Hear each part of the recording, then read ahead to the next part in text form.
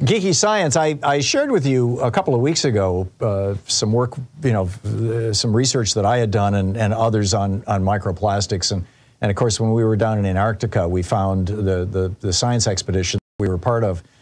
They were finding microplastics they had found microplastics in every single animal that they had autopsied. And just, pulling, you run 5,000 gallons of seawater through a filter and boom, you've got, 100 particles of microplastics or whatever.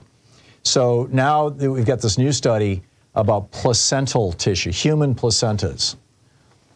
Keep in mind, microplastics were first detected in human placentas only 3.5 years ago in 2020. This is brand new science. So this Damian Carrington writing for The Guardian, the scientists analyzed 62 placental tissue samples and found the most common plastic detected was polyethylene, which is used to make plastic bags and bottles. A second study revealed microplastics in all 17 human arteries tested and suggested the particles may be linked to clogging of blood vessels.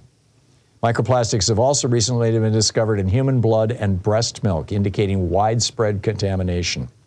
Professor Matthew Campton of the University of New Mexico, who led the research, said if we are seeing effects on placentas, then all mammalian life on this planet could be impacted. This is not good.